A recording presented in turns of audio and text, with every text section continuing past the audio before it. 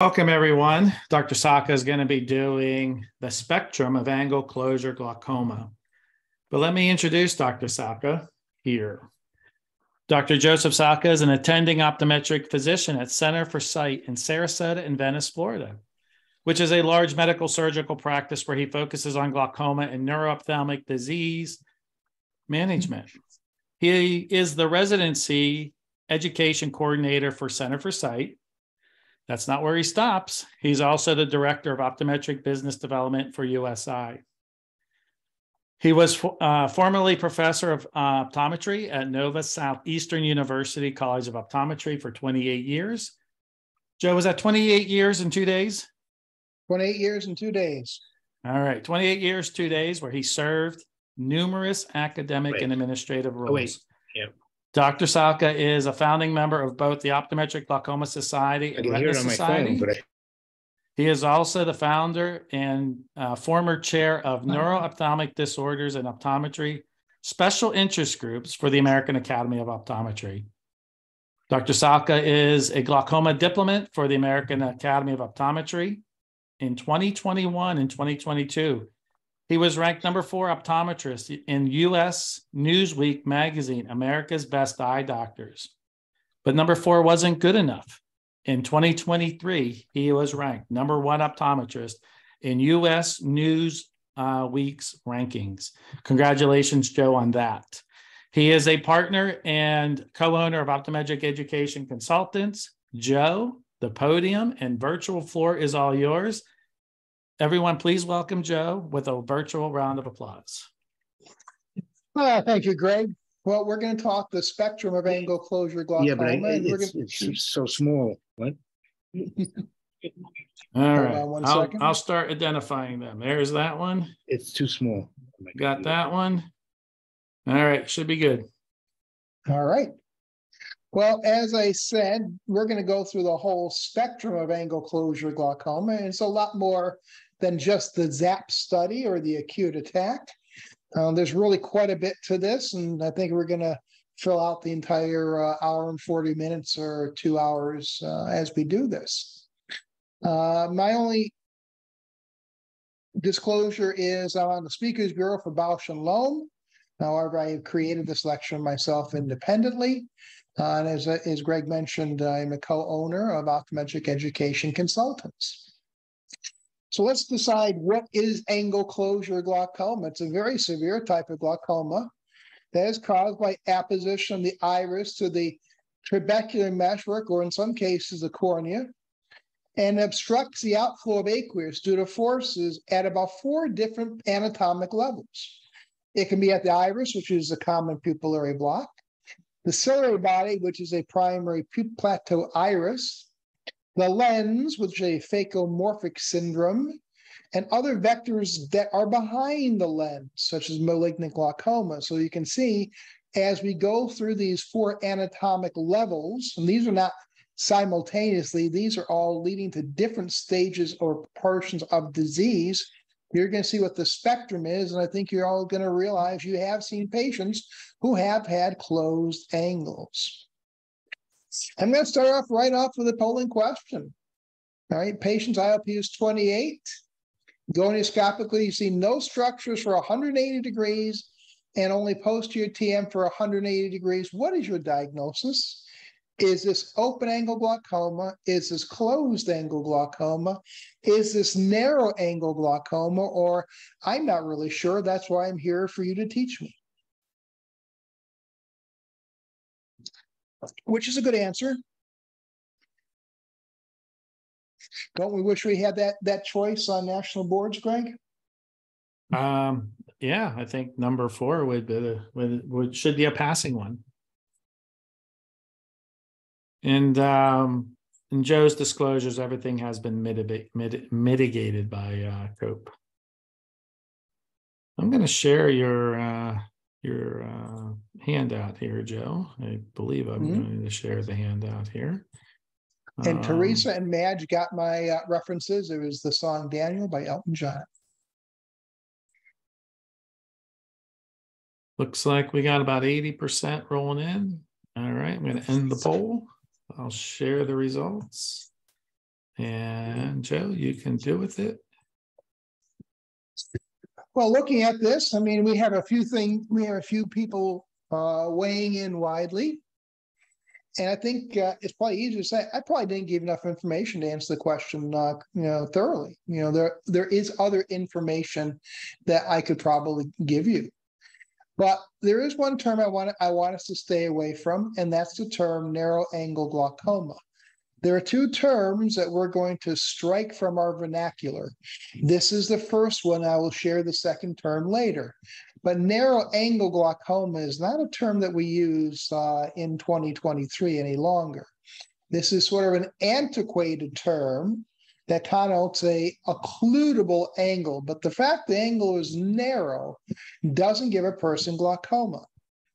The angle is either opened or it's closed. And we're going to look at the dichotomy of those two.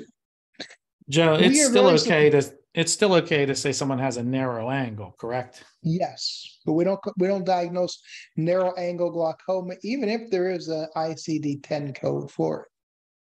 We can say the angle is narrow, or we'd like to say, because we're very sophisticated, it is potentially occludable. So our terminology that we're using now is primary angle closure suspect, which is a very common condition, primary angle closure, which can lead to primary angle closure glaucoma. And the one that we always associate, though it's not really all that common, is a primary angle closure attack. So let's look at these all individually. Primary angle closure suspect are the patients we might be seeing on an even daily basis. The pigmented trabecular meshwork is blocked by the iris. Now, nobody really agrees how much, but I think at this point we're considering 180 degrees. If you have 180 degrees where you cannot see the pigmented trabecular meshwork, that is your true suspect. And we've learned a lot about how to manage these patients. Now, there is no synechia peripherally. Disc and pressure are all normal. Now, you may want to probe for symptoms of intermittent angle closure, which I'll talk about in a little bit. And we've never really been sure if laser iridotomy or observation is better. And I think at this point, we're beginning to lean toward observation and away from laser iridotomy. But old habits are hard to break. So we'll talk more about that in just a bit. Now, primary angle closure, we're getting into true disease. The pigmented trabecular meshwork is blocked by the iris for at least 180 degrees, and they have either peripheral anterior synechia or elevated intraocular pressure. But as of yet, there is no disc or field loss and no OCT damage, but this is pathologic. And once we get to this level, so far it has been recommended laser iridotomy is the appropriate approach. Going further, if that status remains and the pressure is elevated, we can develop primary angle closure glaucoma, where the pigmented TM is blocked for 180 degrees by the iris. They have either synechia and or elevated pressures, but there's also glaucomatous neuropathy and glaucomatous field loss and glaucomatous nerve fiber layer and ganging cell loss. And again, LPI is going to be recommended for these patients. And finally, the rather uncommon primary angle closure attack, where there's a near complete apposition of the iris to the pigmented trabecular meshwork. There's no egress of aqueous out of the anterior chamber, or very little. And these are people who are very symptomatic. They have a red eye, vision loss. They may have headache or nausea and vomiting. Corneal edema is very common. It's an inflamed eye, very importantly, is a mid-dilated fixed pupil. When you see that mid-dilated fixed pupil not reacting to light, that's very, very diagnostic. Now, these are patients who are sequentially treated with medical therapy, iridotomy. We'll talk about iridoplasty, though it's not very commonly used, and sometimes even trabeculectomy. That puts the patient at risk for other complications, such as malignant glaucoma. Now, there comes a question is, do we do all these other things first, or do we just try to get the lens out and really solve the situation? And the answer is, it depends on the patient's situation. And this is just something from the Doheny Eye Institute. Steve Getty, Rich Parrish contributed to this. And this is just a table that kind of really summarizes what I just went over. Now, angle closure glaucoma is the second leading cause of blindness worldwide, and vision loss is more common in angle closure than primary open angle glaucoma. Now, out of the 7 million people who are blind from glaucoma worldwide, about 4 million are blind from angle closure glaucoma, and angle closure is not the most common form of glaucoma. So thus it is seen as a more malignant disease. Now, maybe I should try to look into the current stats of 2023, but it was estimated by 2020, I'm not sure this has ever come to pass, primary angle closure glaucoma would be affecting 20 million people worldwide, with about 5 million people blind from the disease. Now, what is a typical patient profile? It is more common in Caucasians and patients of color. It has been said angle closure is uncommon in patients of African descent, but I can tell you, I have seen it. It does indeed happen. In Asian patients, angle closure glaucoma is more common than primary open angle glaucoma. More common in females, in older individuals, and obviously more common in hyperopes who have smaller eyes. And the Inuit population actually has the highest incidence of angle closure. So when I was teaching the students and residents at Nova, and we discussed angle closure, I try to tell people, what is a typical patient profile? And it's all the F's, all right? The patient is female. She is farsighted. Her feet don't touch the footrest. You know, a small person who's got small eyes, who's hyperopic, moderately to highly hyperopic. These are patients at risk. And these, when they come in, we always think about, when my technicians come to me now in practice and ask me about patients, if they're safe to dilate, the first question I'm going to ask is, what is their refractive error? And I'm not looking for an exact. I mean, tell me, are they farsighted? Are they emmetropic or nearsighted? I know nearsighted is not really all that common, though it does happen. But farsighted, we have to be a little bit more worried about. So a class of angle closure, we have primary angle closure with and without pupil block. We have secondary angle closure with and without pupil block. And I can't understate the importance of knowing what is the status. Is it with pupil block? Is it without pupil block? Is it a primary disease? Is it a secondary disease? And if you know that, you'll be able to work through the management of these patients properly. So really, there's 4 main classes. So I'm going to spend a bit of time on primary angle closure with pupil block. We'll talk about the acute, subacute, and the common chronic form. And pupil block is a normal physiologic phenomenon. Only in a rare few patients does this become pathophysiological. It becomes pathological in some patients. In most other people, it is physiologic. If you have your lenticular, your own lens, you have your own crystalline lens, you've got pupil block. It just isn't pathological. Right? Pupil block is normal physiology. Only some are going to develop pathology. This is where the iris and the lens are in the tightest apposition. And this is about the mid-peripheral state, mid-dilated state. There's an absent pathway for aqueous to get into the anterior chamber.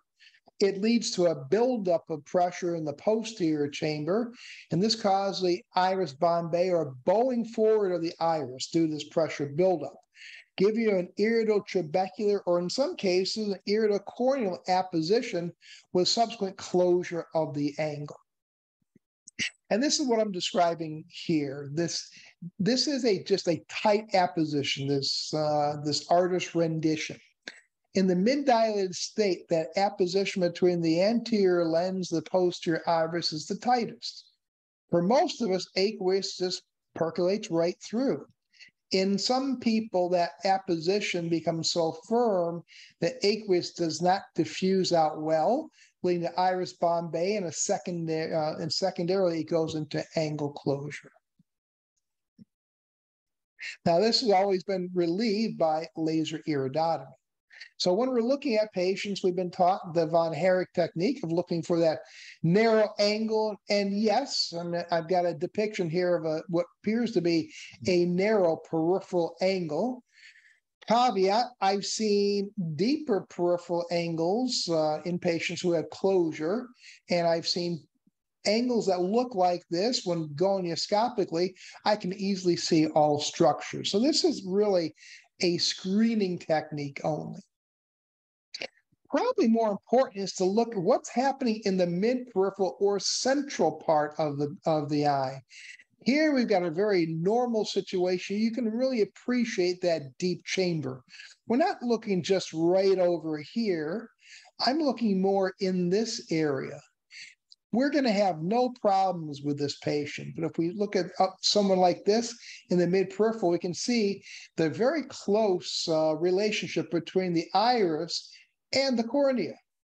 And certainly when we go in the pupillary zone, we can see that there is almost a flat or collapsed anterior chamber here. So it's not so much what happens in the periphery at the limbus. It's kind of what's happening in the mid part of the eye and how deep is that chamber. That's really more telling as to who is going to be in angle closure. And gonioscopically, we may not be able to see over a very, very steep volcanic-like iris. We have no structures there at all. There may be structures, we just can't gonioscopically see them. Now, one thing I've been finding is anterior segment OCT can give us some information. It's a nice adjunct that I confess I don't probably do enough. It sometimes doesn't come to mind. About half of these cases end up getting an anterior segment OCT, and the other and out of those half, usually about half it would be my recommendation to get it, or the other half comes from my technicians. They see a narrow angle, they just run it for me. But this kind of gives a good idea of what is the corneal lenticular relationship in distance. What is the relationship between the lens and the iris? What is the status of the iris in the periphery? Right? Do we have any opening here? But this is a snapshot, one cut across. It is not a replacement for gonioscopy. It's a nice adjunct. Gives a lot of information, but I can't tell what structures are there. Now we start looking at some of the potential iris lens configurations. Here is our nice classic iris bombé. We got quite a bit of distance between the back surface of the cornea and the anterior surface of the lens.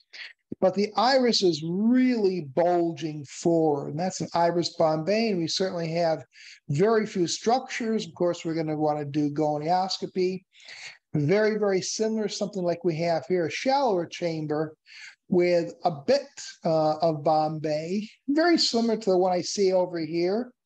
This is a different animal entirely. This is not iris bombé. If we look at the relationship between the back surface of the cornea and the front surface of the lens, we have a fair amount of distance here.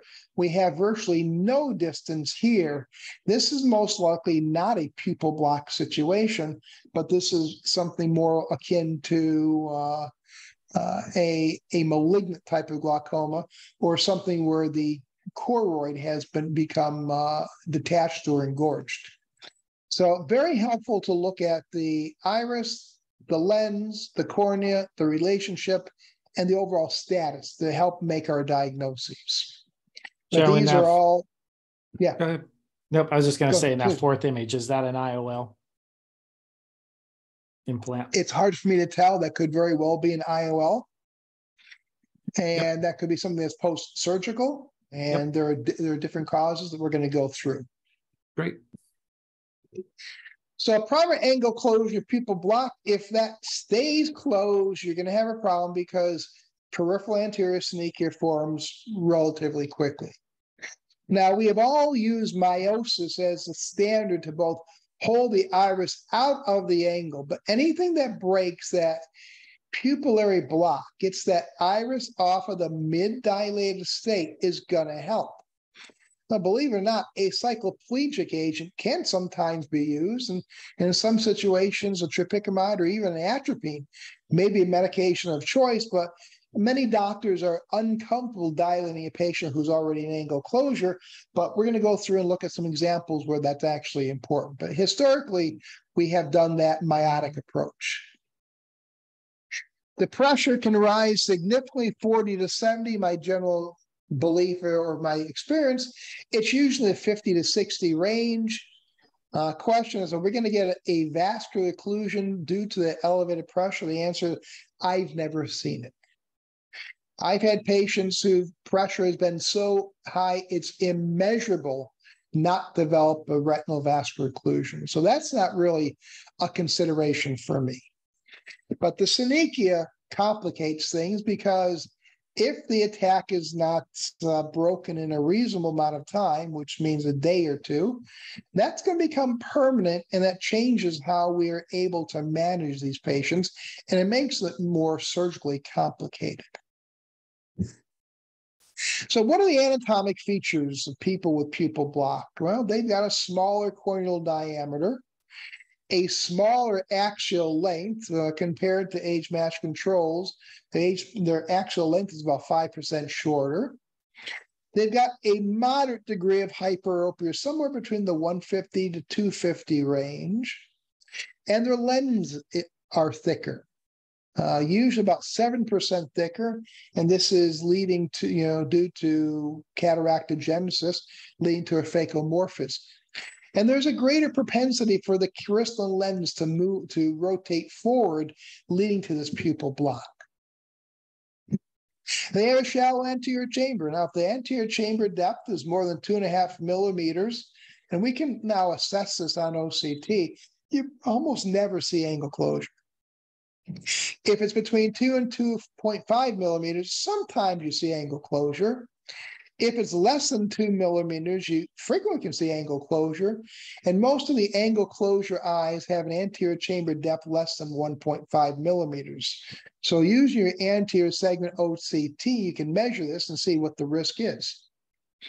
The anterior chamber is about 25 or 24% shallower than age-matched control, and about 37% less volume in the anterior chamber. So these are people with smaller eyes, the hyperopes. So looking at acute, subacute, and chronic, the acute one is the one we always worry about, but it's probably the least commonly encountered primary angle closure glaucoma. These are people that may present with a moderately red eye. They tend to be photophobic. There can be some degree of corneal edema depending on the severity and acute nature. And because of blurred vision, the corneal edema, they're going to have blurred vision. And once in a while, patients can complain of nausea and maybe vomiting. And the reason that this happens, it's almost like a vasovagal syncope reaction. The corneal edema, which is pretty sudden of onset due to the sudden pressure elevation, can disturb the vagus nerve. Vagus nerve can lead to nausea and vomiting. When somebody vomits a lot, what we have to worry about is they can become dehydrated. This is the body's attempt to lower the fluid volume. So when they're vomiting, it's trying to lower the intraocular pressure. The pressure is going to be elevated, and I can't tell you, it's just a fixed mid-dilated pupil. There's really no reactivity at all. There may be a mild anterior chamber reaction. It can be difficult to see into the eye because of the corneal edema. And once in a while, you may actually see this necrotic lens capsule called glaucoma flecken. When I was teaching a glaucoma course, I actually I never really even taught this. I mean, it was such a rare phenomenon. And then one year I caught some heck because it was on the boards. It was on NBEO, glaucoma flecken. And this is that necrotic lens capsule that occurs due to a sudden, severe, abrupt pressure elevation. I can tell you right now, I have never seen glaucoma flecken in angle closure. This example I'm showing you here was a uveitic glaucoma, but the same issue, acute pressure elevation. So glaucoma flecken, if you see that necrotic lens capsule, that may be an eye that has undergone or intermittently undergoes angle closure. Now, one may wonder, if the cornea is so cloudy, how can I put a gonial lens on and assess the angle? The answer is you try, but you may have difficulty. In that situation, the easiest thing to do is to go and do gonioscopy on the other eye. If this is a primary angle closure, the fellow eye should be in a situation where it is at risk of closure. If you are looking at a fellow eye and it's a very deep chamber with profound angle structures, you shouldn't consider that we're dealing with a primary angle closure situation. Maybe secondary, but it's probably not a primary. But these are mucky eyes, and it can be very, very difficult to see through and get a good assessment. So this is a situation where pretty much the entire angle is involved. It is an acute situation. These people can lose nerve fiber layer, and visual field in days if the attack is not broken. And their symptoms tend to be somewhat profound, and they're difficult to examine. My experience has been the mid 40s to maybe 60 is where the IOP tends to land. Corneal edema, because the sodium potassium pump shut down from the elevated intraocular pressure. And again, synechia will form quickly, and we can have a chronic IOP elevation even after breaking the attack, because it can lead to trabecular meshwork damage. I'm going to take a quick look at the questions here, Greg. I've seen a couple iris Bombay on posterior chamber IOLs. In one case of a sort of backward iris Bombay with anterior chamber IOL. That's actually more common, Richard. The reverse iris bomb, or it's an iris Bombay, but the blockage is in the anterior chamber, and it's that usually because somebody forgot to put it in iridectomy. And that glaucoma flecken dude is on TikTok. Yeah, the NBAO sometimes I think is just a optometric trivia contest. So manage acute angle closure glaucoma. One, keep your head. All right, just keep relaxed. Put a beta. Use a beta blocker. You should have some samples. A beta blocker. A drop may be separated by 10 or 15 minutes, but don't keep dropping it in. Don't go more than 2 drops. You're going to supersaturate the receptors. Before you know it, grandma don't breathe so well. You don't want that happening. Pilocarpine 1 or 2% if the pressure is under 40. Now, if it's over 40, the iris is ischemic, it's not going to work. But make sure you got the right diagnosis. Don't be pouring pilocarpine into a red, painful, high-pressure eye that has uveitis. So make sure that you have the right diagnosis, and don't go anything higher than 2% because it can actually worsen it. It can lead to ciliary body congestion and lead to a greater pupil block. And no, I don't think Vuity in a situation like this is going to help you very much. Now, do we need iopidine? I don't think there's anything really magical about iopidine. We use iopidine to blunt post-laser IOP spikes, but I don't think it's any better than Alphagan. I use iopidine to test for Horner syndrome, but I would use a Alphagan or Combigan in this situation just as well. A steroid, if you have one available 2 or 3 times, will help with some of the inflammation. Prostaglandins tend to work too slow. They're great for chronic angle closure, but for acute angle closure, I know the eye is inflamed, but putting a prostaglandin in is not going to hurt the patient, but it's not really going to help them either. And they just tend to work a little too slow. And carbonic anhydrase inhibitors, 500 milligrams in office, maybe send them home with some Diamox. The sequels tend to work a little too slowly. A short-term use is going to be safe for a patient. If they can't use oral or you don't have it available, a topical can be used, but it's not going to be as effective.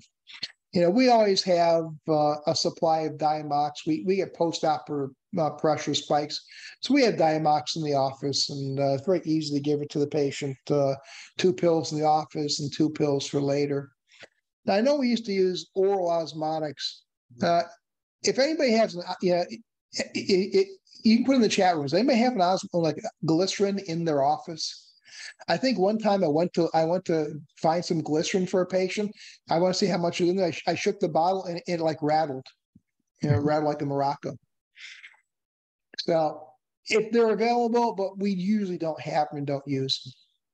Joe, I think it's worth saying, you might have said it, is that, that's the beauty of the, the iopidines, the alpha-GANs, they're the alpha agonists, is that they do work quick. Most, alpha-GAN products, whenever you read them, they're TID dosing. I think most of us probably use them BID, but that's the idea, is that those alpha agonists, they work quick, but then they wear off quick. And they also have a high allergy rate.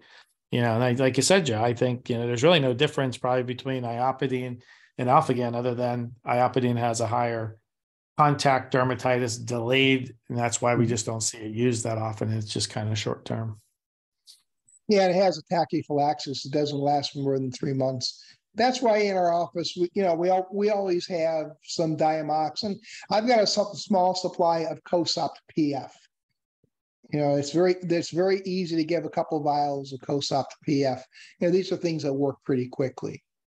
Laser iridotomy has always been what we've done on these patients. Iridoplasty is something that can be done. It generally isn't. It is not a very effective procedure and somewhat uncomfortable. And in severe situations, these patients may need a trabeculectomy or 2, but this actually puts them at risk for something called malignant glaucoma. And there's a very, very high incidence of flat chambers after trabeculectomy. Now, it can be argued that maybe the best thing to do is, break the attack and just get the lens out. If you remove a crystalline lens that may be cataracted genesis and very thick and intumescent, you take that out, put an IOL in, and you've got all the space in the world. The caveat is, surgeons don't want to do that. You can't get good surgical measurements when a person's in the attack. So I think a good rule of thought is you can break the attack, try to get the lens out. That's really going to solve the problem. But iridotomy disequilibrates the pressure between the anterior and posterior segment, allows the aqueous egress. The iris can relax backwards, hopefully exposing the trabecular meshwork. Hopefully there's not too much peripheral anterior synechia there, and that the exposed meshwork actually still does work. Now, we've historically had them placed superiorly, and through some optical means that I still can't explain, they seem to have fewer visual issues if it's put at the 3 or 9 o'clock position. So that seems to be where we've now shifted to, putting things in the 3 o'clock and the 9 o'clock position. And I think the answer to that, Joe, is that, when the patient's tear prism is sitting right there, and you kind of maybe have it in that one picture, that up, but the tear prism kind of, reflects the light through that superior, and then it gets some glare. So by putting it 3 and 9, it gets that tear prism effect and doesn't allow that light to go up through there. Yeah, it's kind of funny because, and I think I buy that, Greg. I mean, I know that's the explanation. I think that I buy that, or it may be something else. Well, but, I actually played around the other day. I had a patient come in, and I said, "You getting any glare?" And they, we kind of, "What are you talking about?" And I lifted their lid out of the way, and they're like, "Oh, okay, I see what you're talking about. Put it back down." Played around. So I mean, it has something to do with that lid, with tear prism, maybe whatever, but. I did have, because that's where they used to put them. I have a lot of patients with them at that, anywhere from that, say, 1 o'clock, 12 o'clock, 11 o'clock position, and was playing around with it. And moving that lid around does get rid of that extra image, I guess. And it kind of says something when, it was very fastidious that you had to have the iridotomy under the upper lid, or you're going to get visual distortions or glare issues. Now we've gone completely away from that. But you can certainly see that after iridotomy, it's going to give you some more room there, and it's going to relax the iris back quite a bit. Caveat, it's got to be a pupil block situation. Otherwise, iridotomy doesn't work. Now, here's one is more speculative than anything, the subacute attack. I don't know if I actually put this on an assessment more than a couple times in my entire career, because a lot of this has to do with a symptomatology that sometimes you're grasping at. These are people who have recurrent attacks that spontaneously subside and resolve. When they go to sleep, their pupils will myose, and it tends to break the attack. And these are people who may have lesser symptoms, episodic blurred vision, halos around lights, maybe that they have difficulty watching TV in the dark. And this is maybe a partial and intermittent angle closure, and what you're going to be looking for would be synechium, because this is a kind of a chronic situation. And you're particularly looking for synechia superiorly, because that's where the angle is narrowest. This has been incorrectly called narrow angle glaucoma because the angle is chronically narrow. Well, it is narrow, but that doesn't cause the issue. It's when it goes into closure. So sometimes this can also be confused with a normal tension glaucoma or primary open angle glaucoma, because people have a reticence to do gonioscopy. But somewhere in your initial evaluation, we've got to put a gonial lens on the patient's eye. So this is pretty much the same way. Lens removal is going to be very helpful, a laser iridotomy. But long-term medical management alone is probably not appropriate, because that synechia will progress and will become a little bit harder to manage. Now, of course, patients can undergo actually glaucoma surgeries, but again, there is a risk of malignant glaucoma. Now, here's a 59-year-old asymptomatic female, complains mildly blurred vision, mild discomfort in both eyes, but it was really ocular surface disease and dry eye. And this was a routine examination. She's 20/20 correctable. Her pressure is 38/42. On biomicroscopy, very, very narrow angles, barely any anterior trabecular meshwork inferiorly both eyes. And we can certainly see her visual fields, very, very progressed field loss. So otherwise asymptomatic, a little ocular surface disease, not an acute distress, elevated intraocular pressure, virtually no angle structures noted on gonioscopy, and she's got what appears to be some fairly advanced disease. So that brings me to question number 2. What is this patient's diagnosis? Is it open angle glaucoma? Is it closed angle, acute closed angle? Is it chronic closed angle? Is it narrow angle? Or I'm not sure. That's why I'm here to learn.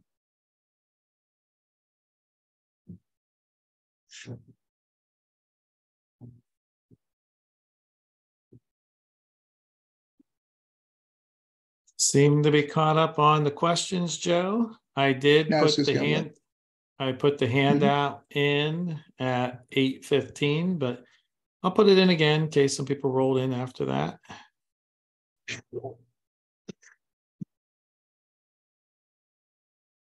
And Richard said the anterior chamber IOL was a bad surgical technique, and that's kind of really how it happens. Interestingly, I remember seeing a patient some time ago when I was at university, and it was an older woman, and she was there with her daughter, and her daughter was a really good historian. And she was saying how that her mother was undergoing cataract surgery, and they are having difficulty getting, as she said, getting the lens in the bag. I mean, she's able to say all of that. So her daughter really picked up a lot of things. And I took a look, and I couldn't tell if it was an anterior chamber IOL or posterior chamber IOL. It's like it seemed like the surgeon couldn't decide, just kind of put it in diagonal, but it gave a kind of a relative pupil block and angle closure. So what's the most likely diagnosis? The majority of people are saying it is a chronic angle closure glaucoma. And I would agree with that. And this is actually the most common form of primary angle closure glaucoma, is chronic. 80% of primary angle closure is chronic disease. Only about 20% is acute disease. It is generally an asymptomatic patient that we find on routine examinations. And there's a zippering shut of the angle. There's a lot of synechia. It usually begins superiorly and does progress circumferentially around.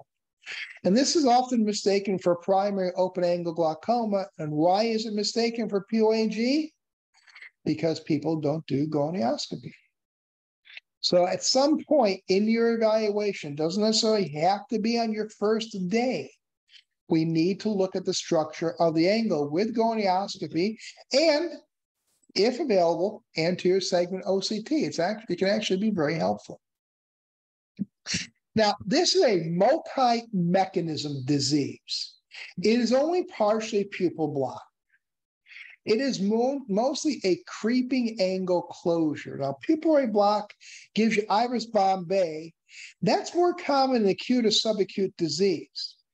But we have a non-pupil blocking mechanism here. There's some pupil block, yes. I will acknowledge that. But these patients with chronic disease usually have a deeper anterior chamber, and that's where the mistake for primary open-angle glaucoma comes in. You think it seems deep, we don't need to do gonioscopy, but we still do.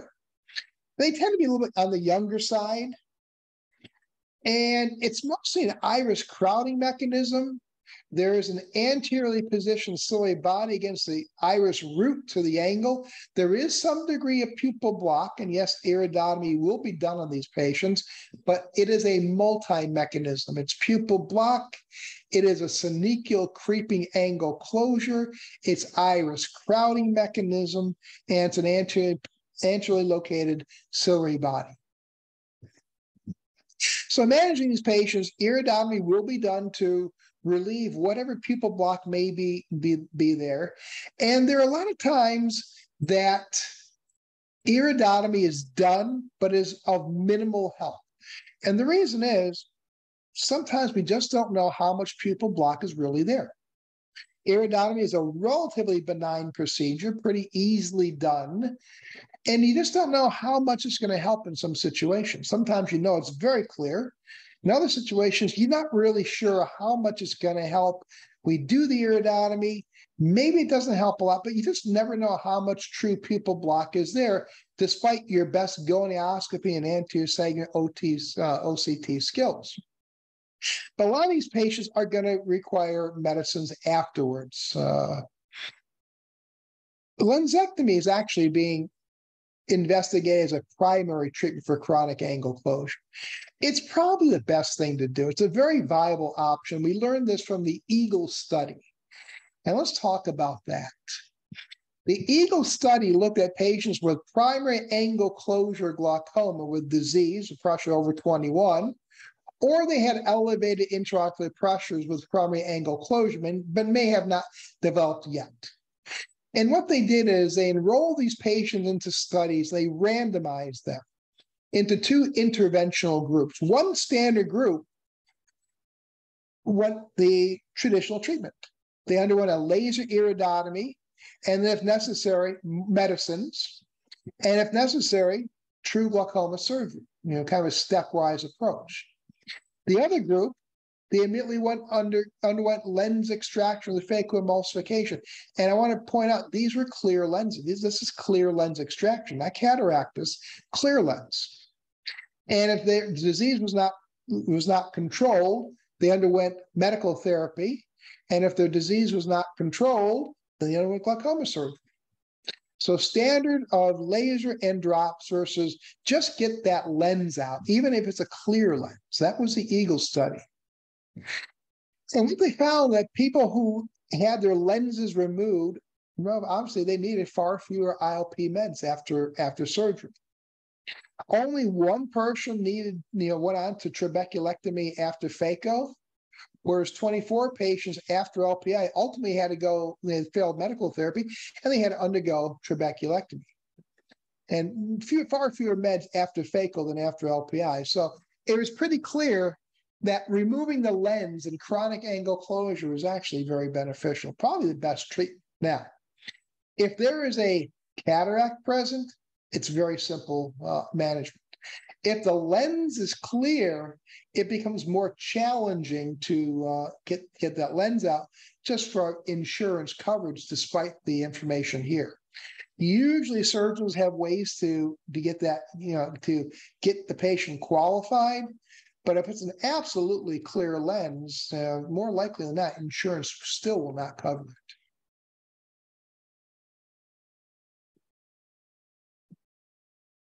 Other surgical treatments, phacogoniosynechial lysis, where the lens is removed and the synechia is not so much surgically cut open, but the surgeon will press down on the iris all around where she or he can get to and try to separate the iris from the trabecular meshwork.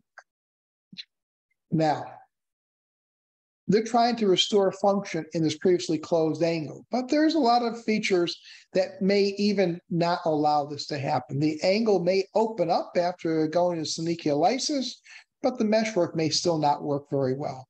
So theoretically, it makes sense, but few actually perform the procedure as part of their treatment for primary angle closure. More likely than not, if the cataract surgeon is also fellowship trained in glaucoma, she or he will do that.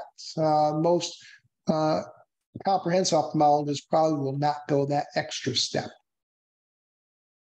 So that brings me to polling question number 3. Can you dilate a patient who's in chronic angle closure? Yes, no, I'm not sure, that's why I'm here. Pretty simple. If a patient's in chronic angle closure, can you dilate?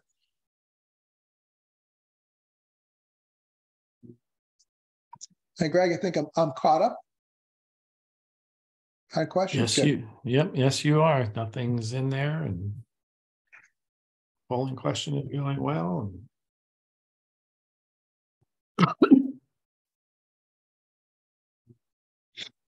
Okay, people are weighing in.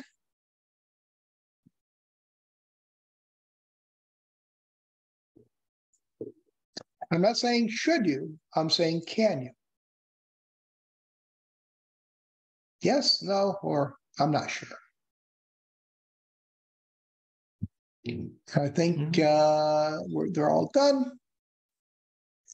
Majority say, yes, you can. Some say you can't. Others say, I'm not really sure. And the answer is, yeah, probably. You probably can do it. I'm not saying you should, if you know that, but I can tell you it's happened before. Maybe that patient you see and you think it's primary open angle glaucoma, you do your dilation and you didn't know. Oh, I can tell you, I had many patients referred to me in the glaucoma service when I was at university, and I know they had a primary eye exam elsewhere or even in our general care clinic, and they had been dilated. There's really no ill effects because it's not strongly pupil block. So the answer is, if you make the mistake and dilate them, and it turns out they're chronic angle closure, you really haven't hurt them. So don't worry about that. It is not a big oopsie. Now, a patient with chronic angle closure undergoes laser iridotomy successfully. Angles open to scleral spur. Immediately after the procedure, the pressure drops down to 19, no meds. And a 3-month follow-up, pressure is 27. 6-month follow-up, pressure is now 35. What's going on here? And that brings me to Polling question number 4, what's happening with this patient? The LPI is not patent. The angle closed again. The patient has mixed mechanism glaucoma, none of the above, or I'm not sure, that's why I'm here. So I'll go back to the information. Chronic angle closure, successful LPI, pressure drops, angle opens. Then over the course of 6 months, pressure creeps back up pretty significantly. What's happening?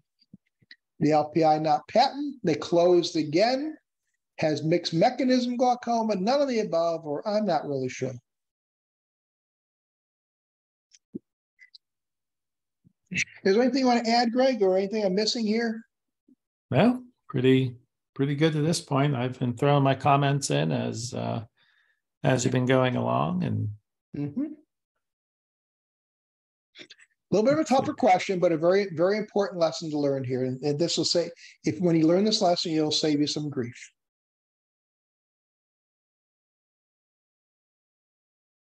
Okay. All right. LPI is not patent. It's always a possibility. In this case, it was. Angle closed again. Now the LPI was still patent. Patient has mixed mechanism glaucoma. That was a favored response. That's a very common diagnosis. None of the above. That's a good one. I'm not sure why I'm here. And so that's why we're doing this, so people can learn. I kind of like I'm in the 5% none of the above category. And let's talk about mixed mechanism glaucoma. The trabecular meshwork is a very delicate structure. It's what I call a hothouse orchid. If it doesn't have the right temperature, sunlight, and humidity, it's going to wilt. Now, you've got an iris that has been rubbing up against it. That's going to lead to a scarring and sclerosis of that meshwork. Now, don't try to look at it gonioscopically. It's more histologic. That meshwork is not likely going to work. That's a common thing to find. So if you're wondering what's happening, it is trabecular dysfunction from appositional closure. That's why it goes up. Now, I've heard the term mixed mechanism glaucoma. I've heard that a lot in my training. And I asked, what does that mean? And people who use this have said, well, they had angle closure glaucoma, they're treated successfully, then they developed primary open angle glaucoma. They went from one type of glaucoma to another type of glaucoma. That is really unlucky, if you ask me. To me, that's like being struck by lightning while being eaten by a shark. If you ever saw the movie The Revenant with Leo DiCaprio, imagine that he gets attacked by a grizzly bear and is laying there, then he gets attacked by a polar bear. This is really bad luck. No, they don't have primary open angle glaucoma. There's an ICD-10 code. I don't know what it is. I don't remember what it is, but residual stage angle closure. Anybody who tells you the term mixed mechanism glaucoma is really telling you the pressure is high, but I don't know why. That's why. It's trabecular dysfunction or residual stage angle closure. It's open, meshwork's not going to work. They're going to need medicine. Good medicine to use. Prostaglandins. Prostaglandins don't work well in acute angle closure. They work very well in chronic angle closure, both before and after LPI. It has actually even been shown to be effective in patients with complete peripheral anterior synechia. Now, what the mechanism is, we have no good explanation, but I can tell you from the literature and my own experience, prostaglandins work very well in chronic angle closure.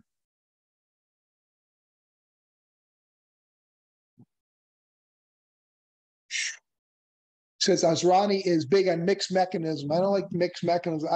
I would say multifactorial.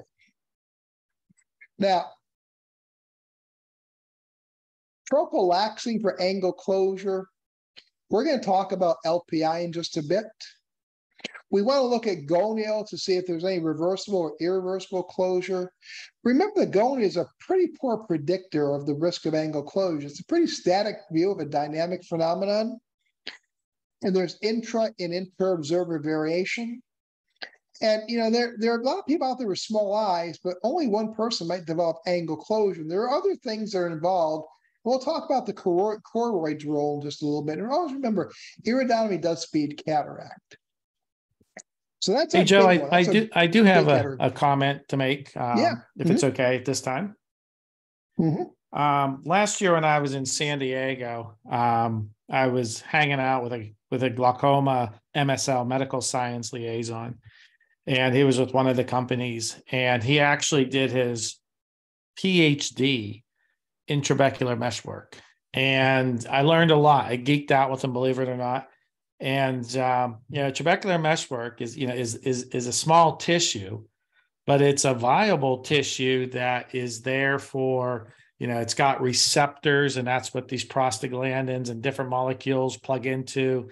You know, that's what the tarsidil product kind of expands, that actin and myosin, and it's a living tissue that whenever you know start lasering it, or you know, it starts to get compromised, maybe from antioxidants and oxidative stress, not antioxidants, but the oxidative stress, but crushing it with a high pressure, you know, it's a tissue that might just get damaged. And that's why some of these, you know, treatments, like you said, might not work, because you got to have a living, viable trabecular meshwork, again, to get that aqueous to Schlemm's canal and into the collector channel. So just, that was my comment, just to remind as you go through all these different spectrum of angle closure. Yeah, that's excellent. I'm sorry I missed that conversation. It sounded pretty invigorating over cocktails. Yeah. Well, it was actually, I thought, going to be boring, but it turned out, you know, me being the geek that I am really helped out with all these receptors and everything that's out there. So now let's continue on our spectrum with a common and often unrecognized condition called plateau iris syndrome, which is primary angle closure without pupil block.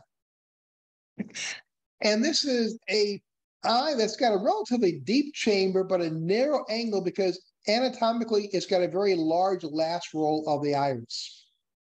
And it's a crowding phenomenon. Aqueous can get from the posterior to the anterior chamber very easily, but as the pupil dilates, it can lead to a physical blockade. Now, laser iridotomy occasionally helps. We don't know why, but generally it doesn't. Like I said, we never know how much pupil block is there. Argon laser iridoplasty is a irido retraction procedure using a thermal laser, which has some degree of efficacy. It is not a long-term situation. It's a relatively uncomfortable situation, and the impressiveness is just kind of not really there.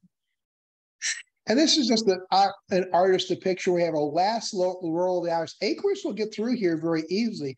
There's no iris bombay, but the position of the ciliary body and the last roll of the iris can lead to a blockage.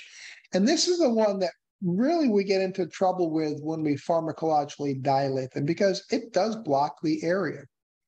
And here's some nice, and this is what I like about the anterior segment OCT, because it does give you a lot of information. You may not be able to appreciate gonioscopically the structures that may or may not be there. Like I said, this is just one cut through the eye, but you can appreciate that large last roll of the iris causing the problem. You can see it seems like there's an apposition here, but there seems to be some opening here that maybe aqueous can percolate through there in some parts of the angle. Now, gonioscopically, there's the double hump sign, which is hard to appreciate, and I certainly have a hard time showing it to you on a flat image. But as you do indentation gonioscopy, there's a hump over the iris here. Then it bows backwards. Remember, we're pushing on the cornea with a Zeiss 4 mirror gonial lens.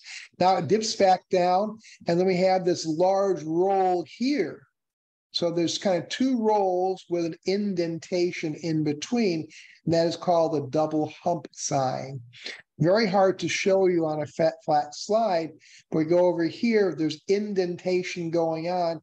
The iris is being forced backwards, but you still have this long, large last roll of the iris. And this is an example, and here's maybe an even better example of an iridoplasty, where a long duration, low powered argon laser will burn the tissue here. These are not holes. These are not like iridotomies. What happens is the laser causes the tissue to contract. It contracts the collagen and it starts to pull it out of the angle. Almost if I had to give you an analogy, you got that bathing suit with a drawstring gets pulled. You're trying to pull that drawstring back out in your bathing suit. Almost the same thing. You're trying to pull the iris. It tends to be only fair in terms of efficacy. And a lot of surgeons just aren't doing it. The patients don't like it. This injection is probably due to the procedure. It is not a comfortable procedure to undergo. And that brings me to the stuff that we know about recently, the ZAP study. The ZAP study looked at using laser iridotomy prophylactically in those primary angle closure suspects. And this was a very sophisticated study, where they looked at about 900 patients in Zhongshan, China. And the reason it was done there is that is where they found a lot of primary angle closure. So what they did is they took patients and they randomized the eyes, with the fellow eye being the control. So nearly 900 suspects with one eye. These are people who had blockage of the trabecular meshwork for at least 180 degrees. But there's no pressure elevation, there's no glaucomatous damage. They're the true suspect that we see very frequently. One eye got an 8 laser iridotomy, the other eye was observed. This was done randomly. And what they want to do is look at 6-year results, and their goal is to see which eyes had an endpoint of a pressure more than 24, at least 1 clock hour of peripheral anterior synechia, or they had an acute attack. And what we learned was, yes, laser iridotomy did significantly, by about 47%, reduce the risk of developing angle closure disease. However, when we take a look at the number of eyes that actually got into trouble with true disease, only 19 treated eyes and 36 untreated eyes developed disease. And when I say disease, most of these patients developed synechia. They are still asymptomatic. So while the laser iridotomy was very beneficial in preventing angle closure disease in mere suspects, the rate of developing disease was actually very low. So their conclusion was, it's hard to justify using LPI. Now, caveat, this is a population in China. These are all patients of Chinese descent.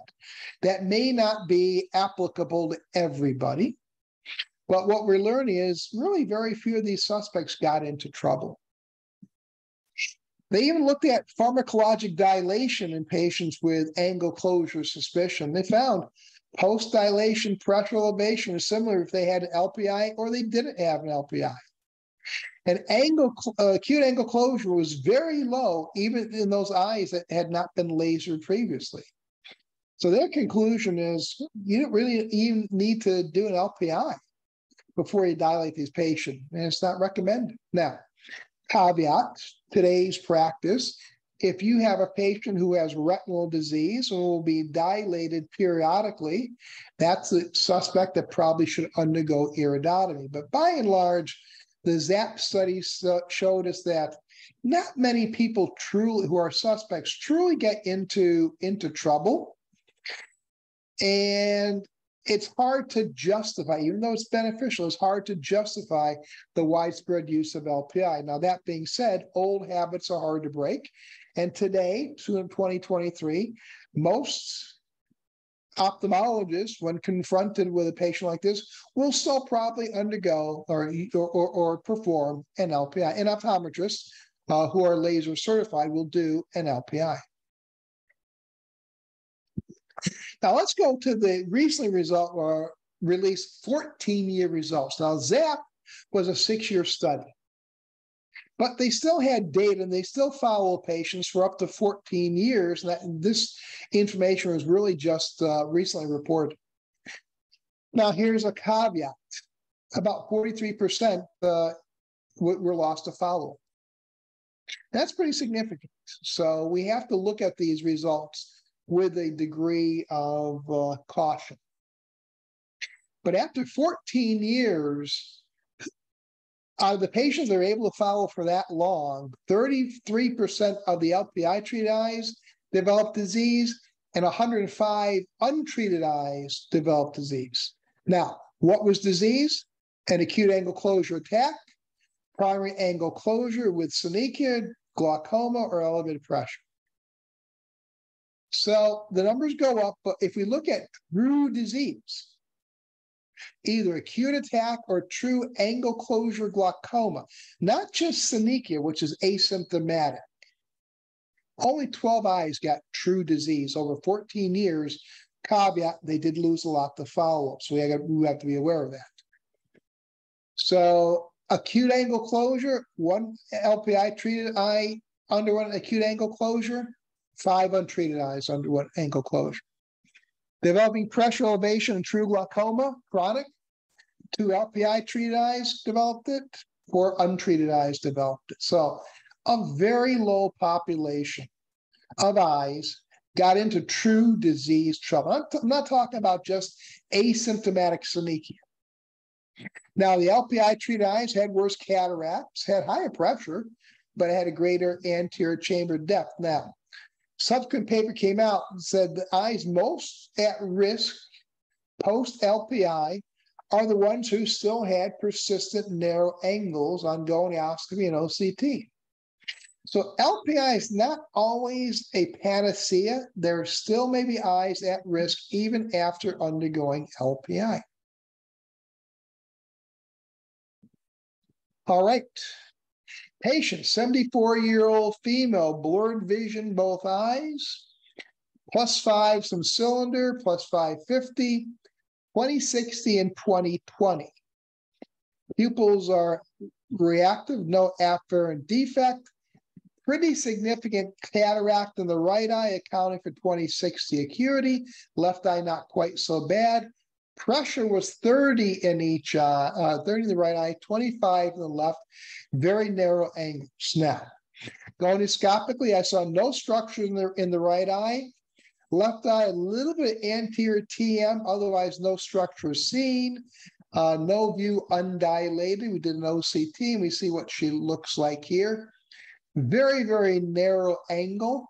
We don't really have any iris Bombay here, and this, I think, is the probably the higher pressure eye. Pretty intumescent cataract in a very shallow chamber. So what is our assessment and plan? Our approach, I think pretty clearly, is a primary chronic angle closure. Now, does she have glaucoma? I didn't see the optic nerve, didn't do a visual field on the first visit, nor did we do an OCT. But she's got primary angle closure. She may or may not have glaucomatous damage. It's hard for me to tell. I sampled her with a prostaglandin, sent her for a cataract consult. Nothing urgent. When she gets to her consult, her pressure is 17 in each eye, which underscores, excuse me, how well prostaglandins do work for chronic angle closure. Glaucoma surgeon made surgical measurements. He didn't dilate either. Planned cataract extraction with a basic ametropic outcome. Right eye first, left eye. Continue medicines. Unfortunately, patient canceled surgery twice. Don't know why. Lost to follow-up, or as I say, you can lead an angle closure to osmoglin, but you can't make them drink. Now, here's another case where I got backed into a closure corner. And this is something, a patient I picked up sort of midway in her care.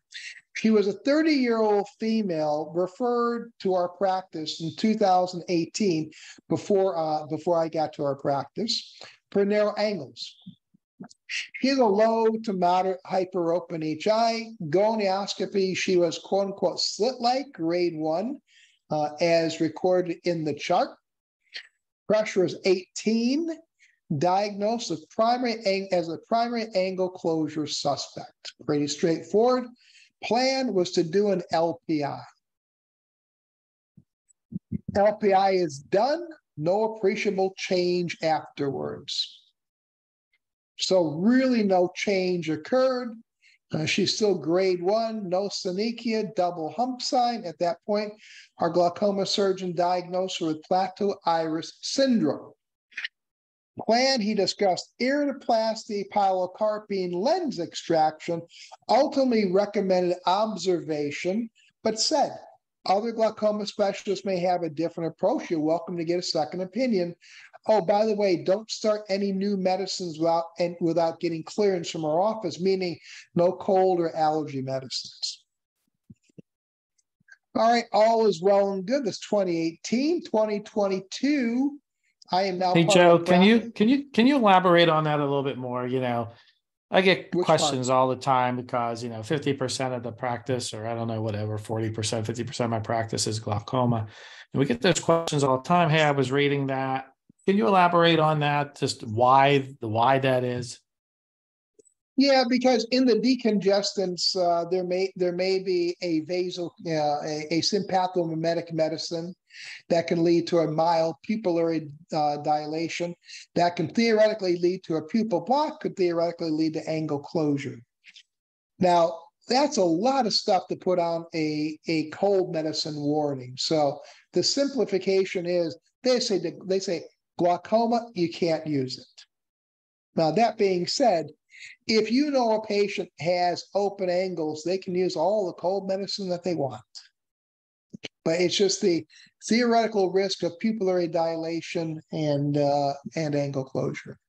Yeah, and the majority of the patients that come in too, have glaucoma. They're usually, most of them are older, had cataract surgery. So just like Joe said, the primary open angle, great. And then on top of it, they're pseudophakic. Take it all you want. Yep. So she comes to me for an emergency evaluation with what's clearly a migraine aura. I don't need to dilate her to make this diagnosis. There's a history, but we looked over the records and realized there's no resolution to this issue. And she did forget about the medication admonition. She actually used cold and allergy medicines in the 4 years since. She had been to other doctors who told her she can never be dilated. She's worried. She doesn't know what to do. So what do we do? Can this 30-year-old go the rest of her life without dilation? I think we all agree that's probably not a good approach. The options really aren't great. Pilocarpine in a 30-year-old is going to give a lot of visual symptoms.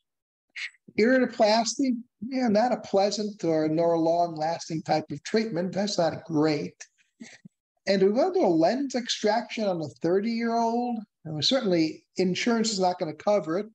And if we're doing a multifocal lens to allow her to still read, because we're taking away all of her accommodation otherwise, that's an out-of-pocket expense of about $12,000 for a problem that may not really even exist. She hasn't had an attack in 4 years.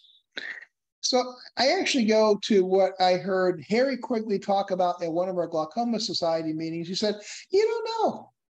You just don't know who's going to get in trouble. So sometimes you got to bite the bullet, dilate, see what happens. But you don't do it Friday at 4. You do it Friday at 9, tell they're going to be here until lunchtime. So that's what we did. We had a long discussion. And I set her for the following Tuesday morning for a dilation.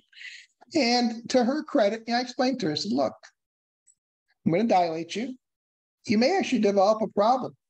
You may need emergency surgery. Are you up for it? She said, sure. So she comes back Tuesday, 8:30. Her pressure is 22. Informed her risk dilated with a 0.5% tropicamide because I wanted a weak, mid-dilated pupil. I wanted the worst I could get it. Diamoxin come again. We're ready. Trust me, it works. At 9:30, pressure was 22. I said, look, you don't have to sit here all day. Go about your business. If you develop a problem, come back immediately. Otherwise, come back after lunch. Comes back at 1:15. Pupil is in the worst possible mid-dilated state where I wanted it. Pressure is 22 and 23. No change. Fundus normal, 2C ratio, everything was fine. Educated signs, symptoms, acute angle closure, and we'll follow her annually with a dilation. And she knows to come back because if there's an issue, she knows we can take care of it. So that's a lot of stuff. We got the primaries. Now let's start talking about the secondaries. Secondary angle closure with pupil block and secondary angle closure without pupil block. Secondary angle closure with pupil block. It can be a plethora of things. It could be uveitis with posterior synechia. It could be phacomorphism, aphakia with vitreous prolapse, pseudophakia from a ill-placed intraocular lens, reverse pupil block from an anterior chamber lens, as Richard talked about earlier, or even a sublux crystalline lens. And this is what I'm talking about. Pupil secondary angle closure with pupil block. Here's an anterior chamber IOL. You can see the iris just bulging wherever it isn't because they ain't doing iridotomy. Here's a patient who's got intumescent cataracts with phacomorphism and a pupil block. So there's a secondary condition that's causing pupil block and secondary angle closure. Probably the best example I came across this, and if you understand this, you really know glaucoma. He's a 50-year-old male, comes in for a comprehensive eye exam, 20/40 in each eye. He's -18, give or take, in each eye. Very, very high myopia. Pressure's 42 in each eye. He's got constricted visual fields on confrontation, glaucomatous disc damage, and there are his optic nerves. And the answer, my friend, is not blowing in the wind, but the answer to what's going on is right in front of us. What is wrong with this picture? And Keith asked, sector dilation of cotton tip plegia. No, let's just go ahead and do a complete dilation, Keith. So put in the chat room, what is wrong with this picture? I mean, it's advanced glaucomatous atrophy, but there's something that doesn't fit this clinical picture, which is the key to the diagnosis. Anybody want to put it in there? In the chat room? What might be wrong here?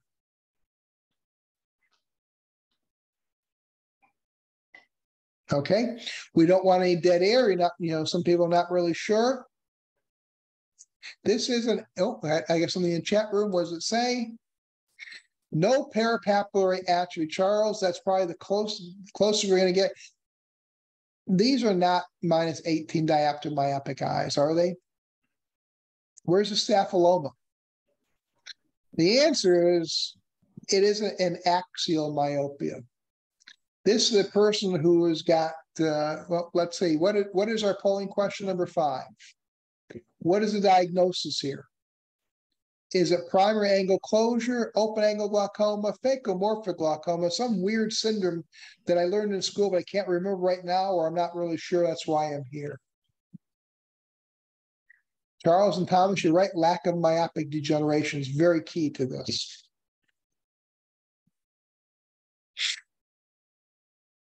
So here's an 18 diopter myo who doesn't have any myopic degeneration, who has got very elevated intraocular pressures.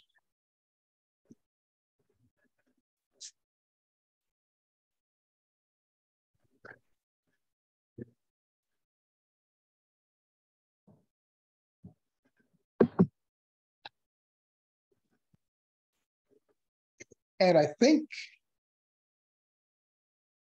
this is a hard one due to time, I'm gonna call this one right here. And the majority say phacomorphic glaucoma, and that's exactly right. Gonioscopically, there's a chronic angle closure. How does a -18 diopter myope have angle closure? Well, the lens was protruding slightly into the anterior chamber. This was actually a patient who had phacomorphic glaucoma due to a small round lens, also known as microspherophakia. So his angle closure, his glaucoma, and his myopia were all caused by a small round lens. And in fact, I don't think I have it in here. When I did an A scan on him, he comes out normal at about 24 mil. He's like slightly hyperopic. So this is phacomorphic. Phaco lens, morph shape of the lens. Usually it's an intumescent cataract. As a patient undergoes cataractogenesis, we have to watch them because they can go from an open angle situation to a closed angle situation. Now, occasionally it is not due to an intumescent cataract, but microspherophakia, which can be a little syndrome-y, and this can be an acute or chronic angle closure in eyes with high myopia. So high myopes can undergo angle closure, just not for the typical reasons that we think.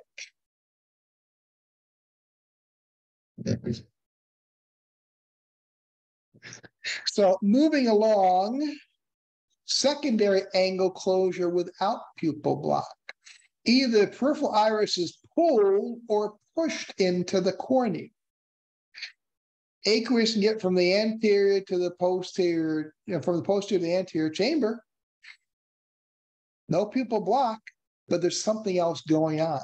This can be drug-induced choroidal expansion, neovascular glaucoma, which is the most common cause, neoplastic diseases, inflammatory conditions, and ciliary block. Here's what I call the glaucoma upgrade. I just saw the patient probably 2 months ago, maybe a little bit longer. Time flies when you're having fun. He was a 76-year-old male who just got out of the hospital. He went from a hospital to my office. And he'd been hospitalized for 3 days with blood pressure 220/140. Now, he had a Zen implant for glaucoma, for pseudoexfoliative glaucoma, about 2 weeks earlier. He's still on postoperative drops of Durezol and moxifloxacin, has a painful right eye, can't wait to get out of the hospital to come to see his eye doctor. I mean, makes me wonder, why do you just, get a consult in the hospital? He's there. So as soon as he walks in, I take a look at him. Hard to examine. I examined myself, didn't let my technicians do it. And as soon as I saw him, it is a fixed mid-dilated fixed pupil, wasn't moving anywhere, mild corneal edema, pressure was 60, and this is what he looked. This was a fleeting glimpse that I got. I think I did a gonioscopy, no structure seen, obviously. This was a fleeting glimpse that I got from the OCT. Very hard to examine. I would say this is angle closure. I mean, the angle is over here somewhere. This is iridocorneal contact. So he actually has a very, very flat chamber. So what is the genesis of this problem? His pressure elevation due to malignant hypertension, pupil block angle closure, steroid-induced pressure elevation from Durezol, malignant glaucoma, or I'm not sure. That's why I'm here. And thanks for doing that poll for me, Greg. Yep. I had a little delay, how to end the other poll in a sense and get this one ready. So he comes right from the hospital, right to the office, walks in, help me. He had been hospitalized with very elevated blood pressure, I had glaucoma surgery 2 weeks ago for exfoliative glaucoma, still on his medicines, Moxie and Durezol. Fixed mid-dilated pupil, pressure 60. I'm going to say his vision was probably hand motion or count fingers at this point. Probably should put that detail in there. And we see he's got a good degree of iridocorneal contact.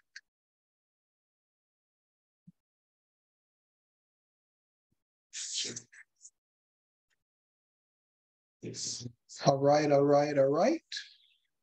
It's a challenging one, so I'm gonna end the poll as we share the results.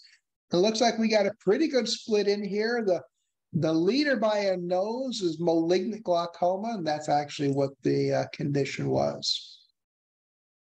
Also known as ciliary block glaucoma or aqueous misdirection syndrome.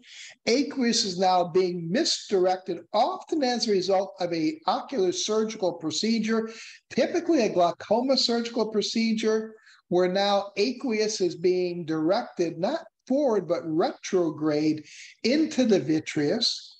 There's an abnormally impermeable vitreal face.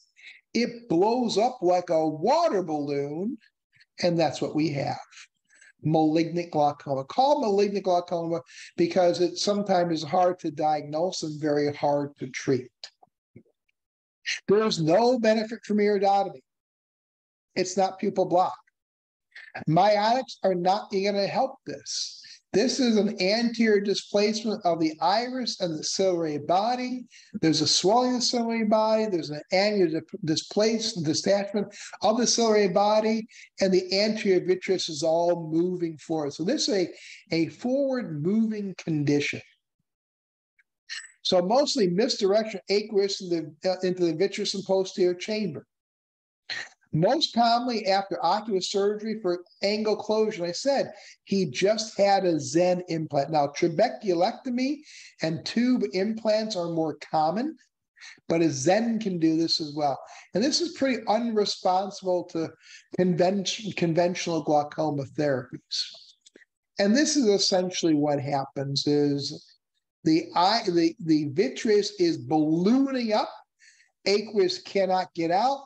It's forcing everything forward, collapsing the anterior chamber, which is exactly what we saw right here. It is not iris bombay. It is not a narrow angle. It is a collapsed chamber.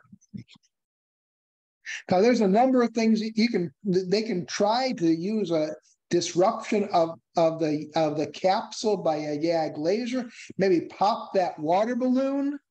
But generally speaking, what's going to happen is he had an intraocular lens, I think, which was loose from his exfoliation syndrome. Generally speaking, these are patients who are going to need a vitrectomy. So this patient diagnosis was very straightforward. I'm going to help you out right now. I'm going to give you the clinical pearl. You think I've never seen this? I'll never see this. If I do, I'll never be able to diagnose it. Yes, you will. Here's the clinical picture. They're all about the same. We had a couple more recently as well. The patient usually has had ocular surgery. Typically, it's some form of glaucoma surgery. Now, after glaucoma surgery, you can have a shallowing and flattening of the chamber for two reasons: overfiltration leakage or malignant glaucoma. Number one, the chamber is flattening, the chamber is shallowing, and the pressure is low. That's overfiltration or that is leakage.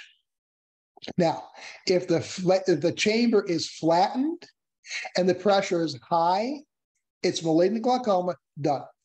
It's that simple. So it's what's happening afterwards. Now, what I do is kept all the meds. He's on a steroid. I added some P meds, whatever I had available. Gram a day of Diamox, and I sent him to Sierra glaucoma surgery the next day. I also atropenized him. Did I put that in? I should put that in.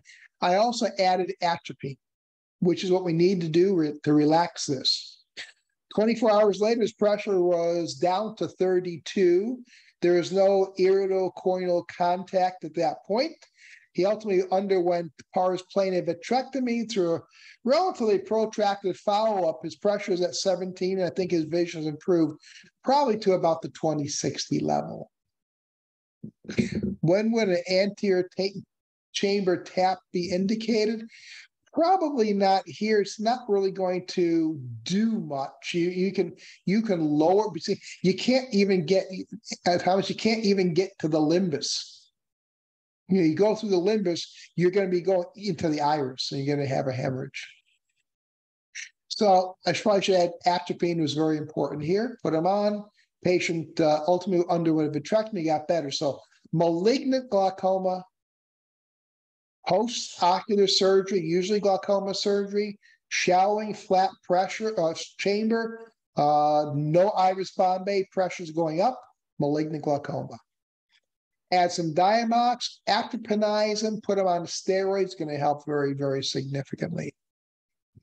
Now, I asked earlier about, have you seen angle closure glaucoma? And 35% of the people who responded said they had not. But if you've seen neovascular glaucoma, you've seen angle closure glaucoma. This is closed angle. This is a closed angle without pupil block. Aqueous can get into the anterior chamber, but there is a vascular synechial closure of that angle. There's rubeosis. The angle becomes vascularized. The vessels will have a fibrotic connective tissue scaffolding, which will zipper shut the angle. So neovascular glaucoma, if you've seen that, you have seen angle closure. You just have to open up your understanding that that's closed angle. That's a secondary angle closure without pupil block. Now, these are people who have a relatively poor prognosis due to the glaucoma, also due to the underlying ischemic disease to the retina, be it diabetes or vascular occlusion. So this is the poster child for secondary angle closure without pupil block. These are patients who are going to undergo anti-VEGF injections and pan-retinal photocoagulation to destroy that ischemic retina and reduce the vasoproliferative substance being released. So neovascular glaucoma, it is a closed angle situation. Medical treatment, atropine and steroid for the inflammatory component, aqueous suppressants until we can get them a more definitive treatment, such as anti-VEGF and PRP with a retinal specialist. But yes, this is a person who needs atropinization as well as a steroid.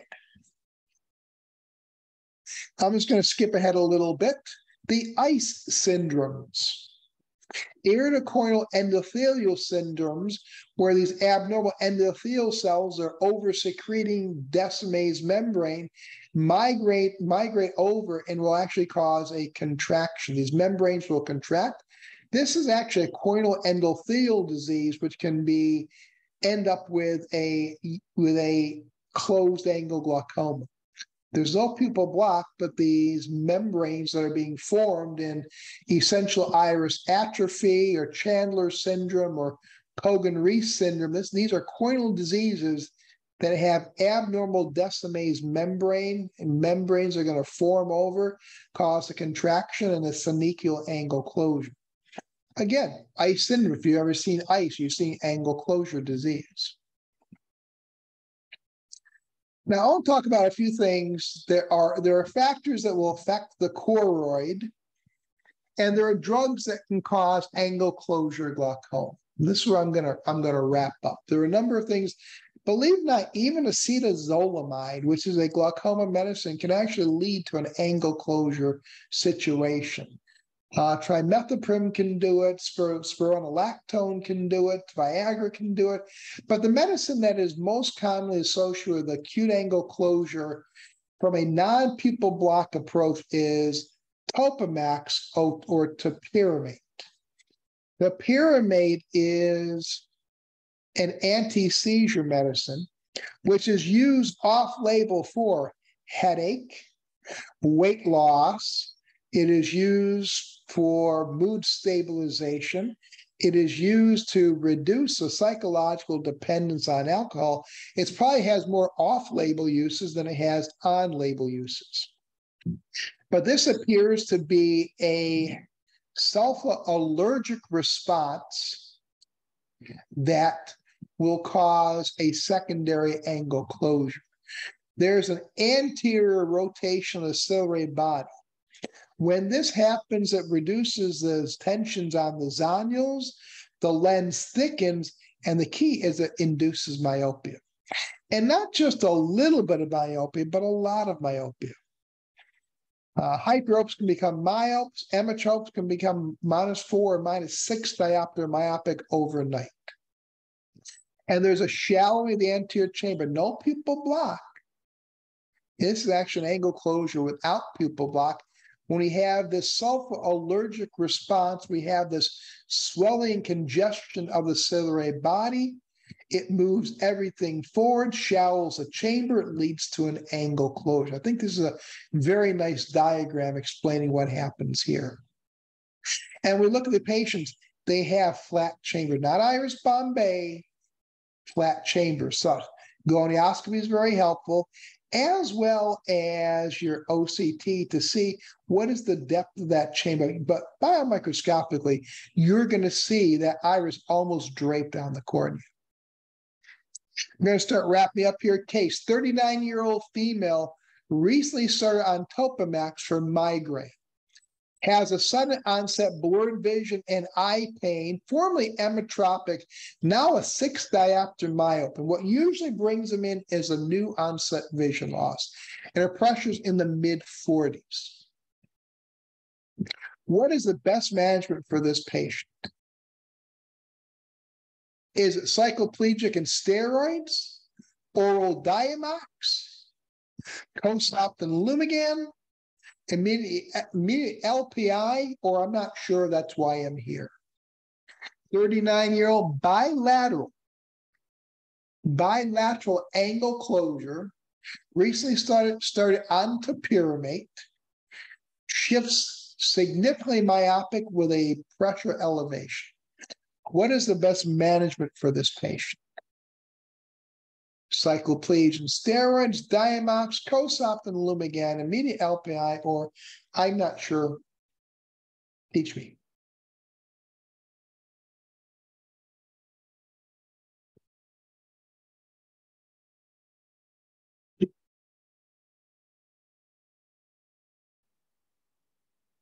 All right, we're doing very well. So I think for the sake of time, let's end the poll and share the results. And most people say do a cycloplegic and topical steroid, and that's how we're going to approach something like this. So the best approach, because this is not pupil block, this is a sulfa-allergic response, most likely, causing congestion of the ciliary body, forward rotation of the ciliary body, maybe even a choroidal effusion, ciliary effusion, is relax the eye. Stop the Topamax, add a steroid of some sort, a cycloplegic of some sort. If you're ambitious, you can use a pressure-reducing medicine. Stay away from Diamox. Diamox can actually worsen this if this is sulfa-allergic. Stay away from Diamox. Stay away from LPI. Unfortunately, there are a lot of patients walking around with holes in their iris because this mechanism was not well recognized early on. They get LPI and it did nothing because it's not pupil block. This is actually very easy to manage if we recognize it. The key here, first off, the medicine. It is not a buildup. You know, when I worked at the university, I had a colleague who had a patient. She was regaling me that she had a patient on Topamax and said she's going to be doing gonioscopy every 3 months on this patient. And if that angle begins to narrow, she's going to get an LPI done right away. So that's all great, but it's all wrong. It doesn't build up. It's usually after the first dose. If it doesn't happen within a week, it's not going to happen. I've come across situations where doubling the dose caused it, but it's immediate. And it tends to be bilateral. Primary angle closure is generally unilateral. So bilaterality, flat chamber, just started the medicine, we know what we have. LPI, no. Diamox, no. Cycloplegic, steroid, yes. And this is what we look at. We can see at initial presentation here. We use the proper treatment, stop the medicine. It resolves. Pressure comes down relatively quickly. Angle opens up relatively quickly. Induced myopia relatively slowly. That may take a couple of, may take up to a couple of weeks to resolve from my experience. So that's a lot of stuff right there. I see I'm kind of out of time. We went almost coast to coast on the spectrum of angle closure. I'm going to say if I were to redo the poll, I would venture to say nearly everybody would say, yeah, I've actually seen some sort of angle. Oh, Greg's going to do it. So have you ever had a patient with angle closure? Not knowing what we know about angle closure now, yes or no? And Joe, while that poll's going off, that last case you have, I want everyone to kind of think of it more as an allergic reaction of the choroid, and that's why it comes all leaky, and that's why the steroids work. You know, Joe mentioned about, allergy to Diamox. If someone's allergic to maybe Trusop or another carbonic anhydrase inhibitor, they're going to be allergic to Diamox. But here's the trick. If someone is allergic to an antibiotic, a sulfa antibiotic, it doesn't mean they're going to be allergic to the sulfa and the Diamox. Don't want to get into a long drawn out study, but a discussion, but the sulfa antibiotics, there's an moiety on it that is what it's allergic to. It's not the S in sulfa. So if they're allergic to it, to a sulfa antibiotic, that's why a lot of times you're able to say, hey, why am I using Trusopt or not iopatine, but Azopt and Diamox, and they're not having any problems. They're not really allergic to the S, the sulfa in the antibiotics. There's an moiety on there. And the third one, Joe, and I'll let you comment and I can comment. It was a direct question, and the doc basically said, please forgive me for this silly question. And I want to remind everyone, there's no silly questions out there. The only question that's silly is the one that's not asked. But the question, Joe, is, but do you feel comfortable dilating a patient with narrow angles after they had an LPI? Yes. And I don't think, Greg, I don't think the last poll is working. Oh. But do I feel comfortable dilating a patient after an LPI? The answer is yes. And at this point, I feel pretty comfortable dilating even without the LPI. Just understand that there can be an issue and be prepared to address it. So now it seems to be working, Greg. Yep, I relaunched it. I must have bumped something, and I'll just kind of scrolling down here. Oh, it flashed for a couple seconds. I didn't get the poll either. Okay, sorry, my fault. It's up and running now. So, Have you ever had a patient with angle closure? And Joe, I think we're going to be pleasantly surprised that, the before and after question, the before and after worked. And it goes to show that online CE can help people. I'm going to end it. You're going to see, because. So when people think about the entire spectrum of angle closure and that ICE syndromes and medications and neovascular glaucoma are all manifestations of angle closure. Yeah, actually, I've seen it, didn't really actually realize it. But it's important to know primary, secondary, with and without pupil block. Once you figure that out, you'll be able to manage these patients. So I'm going to turn to, I think I am all done here, Greg. Yep. And I put up the questions, and thank you. Looks like we've answered all the questions. Let me scroll down one last time. Yep. And so, Joe, you're getting your virtual round of applause. But somebody did ask me, how often is paracentesis done these days? It depends on the situation.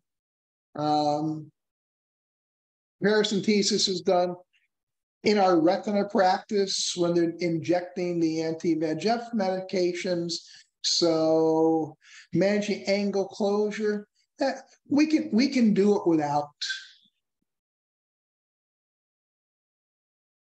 Yeah, I guess actually, if you do a paracentesis for an angle closure, actually going to make it worse because you're taking more fluid out and you're going to move everything forward. So maybe burping it's not really a paracentesis, but burping a wound after cataract surgery, that will help out. That's really not pupil block. So with that said, Joe, thank you very much for doing the spectrum of angle closures. This was a synchronous virtual course. And we'll thank Vanessa for being our conference administrator and COPE administrator.